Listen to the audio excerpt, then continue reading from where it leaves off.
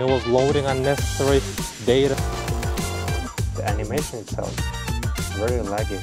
Let's review their offices.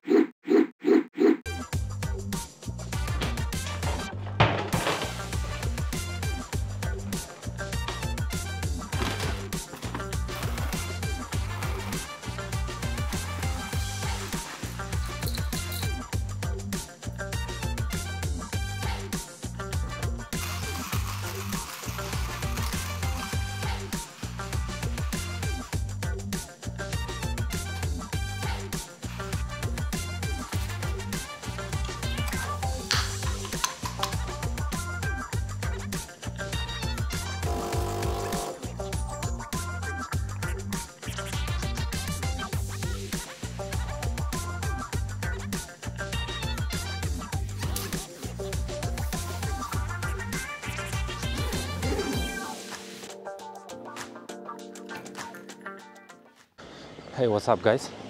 Long time no see. I have catched myself that my last post was almost 20 days ago, and I questioned myself why. And the answer is fucking procrastination, because I always like looking for a perfect scenario. What can I like deliver to you guys?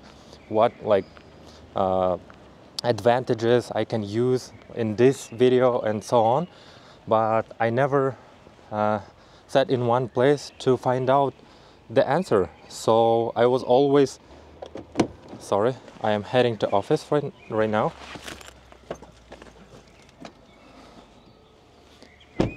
And yeah, I always postpone that day where I need to just take the camera and start shooting, right?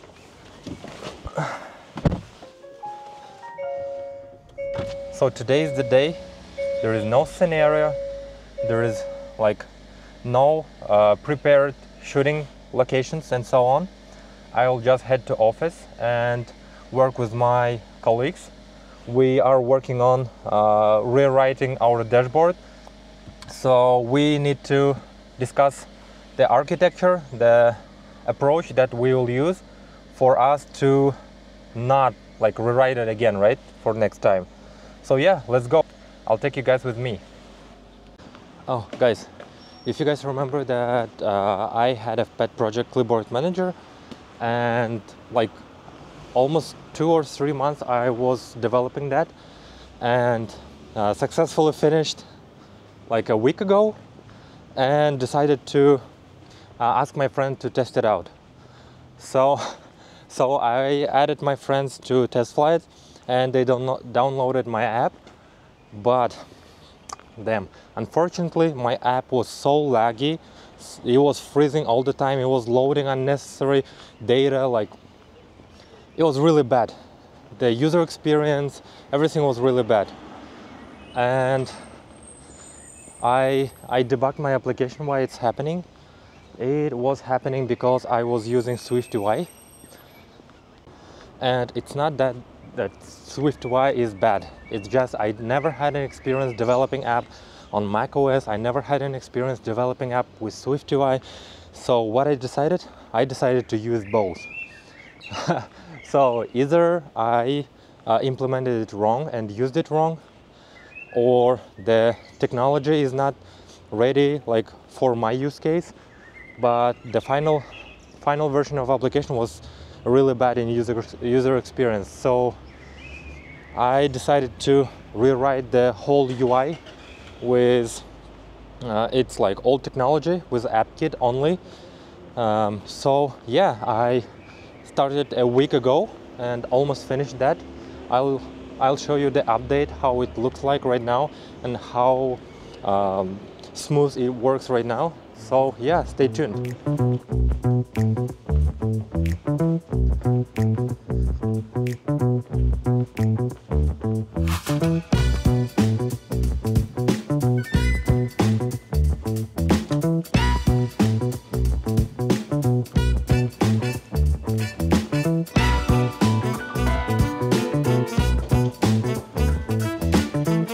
Как дела?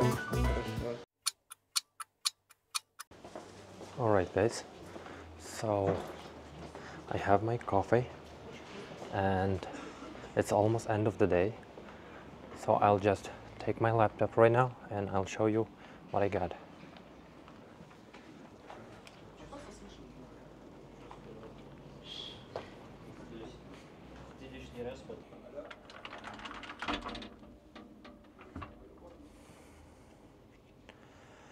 Alright guys, let's do some debugging and demonstration. So basically, the approach that I used with SwiftUI, I don't think that I used it right, because I tried to combine two approaches with like imperative programming and declarative, right? What's the difference? Imperative, you just say like, hey, you view, that's my data, take it and update it. With declarative, everything you do is state-based, right? You just update state, and based on that state, views updates itself. So I think the approach that I used, it was wrong. So let me show you difference between when I did it with SwiftUI and when I did it with AppKit, right? Let me show you. So let's see. Yeah, as you can see, since it's only 9 items inside, it looks okay. That's how I tested every time. I was cleaning, I was like adding items and testing with 9, 10, maximum 20 items.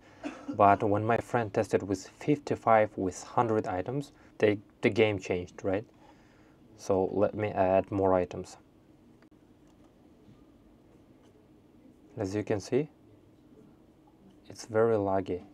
And if I create new sections, right? Okay, section 3, and let's go back to history. Loads forever, right?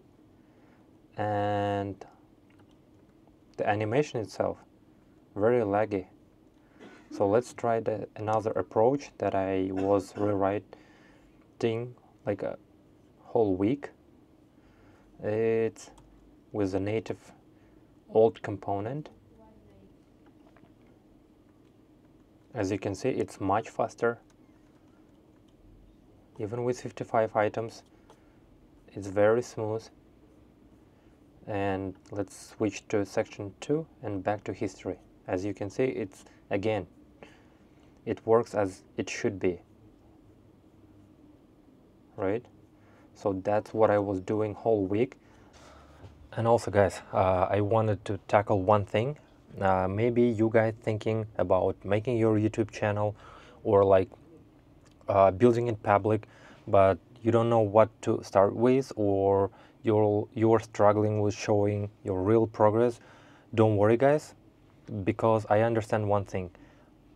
20 days in a row I didn't want to make a video because the end result that I was building wasn't that what I was expecting, right? And I was like, no, I have to show my perfect case. I have to show my ideal result. Like, if I don't show my ideal result, it will be that something that people will think that I'm bad coder and stuff. But guys, we're all humans, right? We all make mistakes. That's how we learn. So if you guys thinking about to either I make it perfect or not, you better just do it something in the middle, right? Just don't try to be a perfect everywhere. Show your real progress. That's what the built-in public means, right? You just build how you build and show your real results without some like Instagram, YouTube like perfect cases where like you don't do any bug, you don't do any mistakes, just from first straight away you have a perfect code. That's not how it works in the real world. So just show your real results. That's what I decided, at least, right? I decided to show my real results, even if it has a lot of bugs, even if it's ugly, but that's the reality. And I don't want to try to be a perfect. I just want to be a real. So yeah, that's what it is. Заснипали его трафик, получили OpenAI ключ, и все, начали додосить, и ему счет нагнали. По-любому надо через Cloud Functions обертку написать, которая будет внутри себя инкапсулировать ключ, который просто сам будет ходить. И даже если ты запрос словишь, он не покажет тебе, что он отправляет на OpenAI.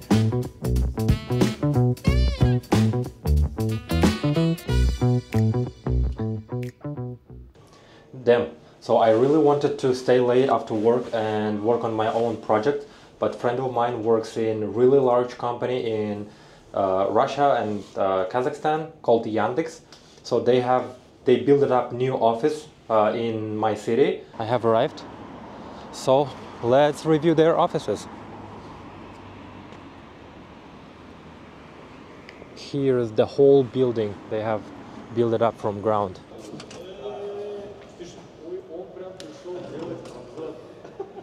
Нет, я салам, как твои дела? Александр, блин, при порядке. Час назад Мы общались час. Да, мы созванивались. Мы сегодня будем делать охуенный обзор.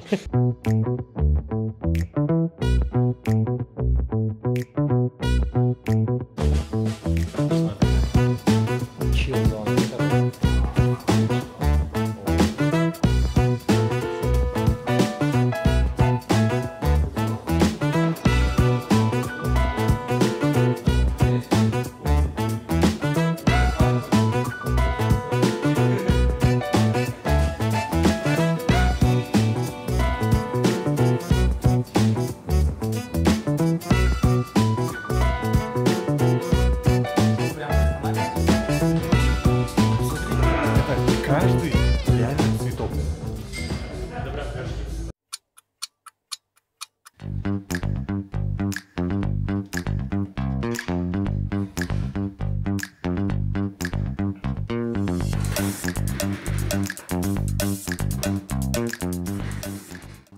Alright guys, so that's the next day.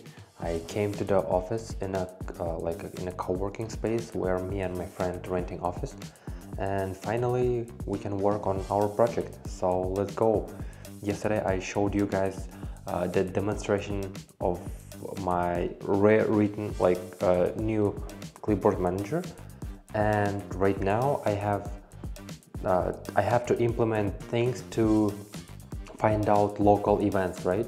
When you press local command C or whenever you press command V, I need to catch it locally, and yeah, so we should work on that. So let's go. So again, here I have local event monitor, where every time I catch the local events like this one is search F pressed, I have to activate the search bar, and then this one is a handle command C, the local one, and there is the rest, but everything I already will mention out in preferences, where you can look it out and see if these commands you'll be used these commands. For example, you'll go to shortcuts, here command F, activate search, remove, quick look, and so on. Probably I'll add more of those, but for now I need to add observer to those local events. So let's go.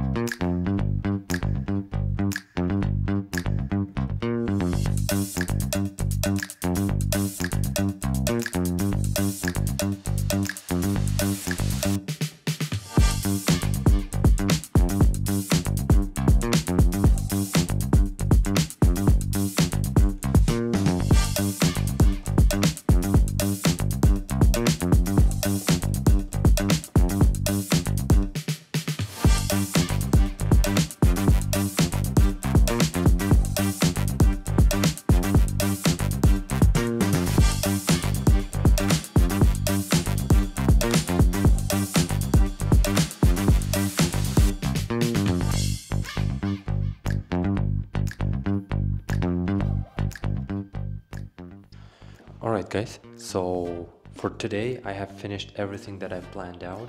I added a bunch of different types of combinations where you can iterate through a site table, where you can iterate through like the item with items.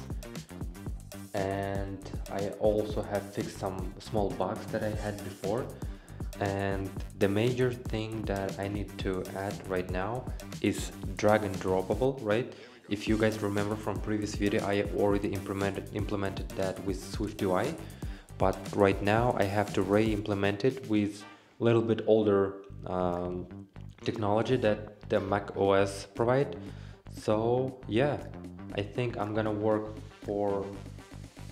on it tomorrow, but for today I'm ready to go home. So yeah, I'll see you in the next video.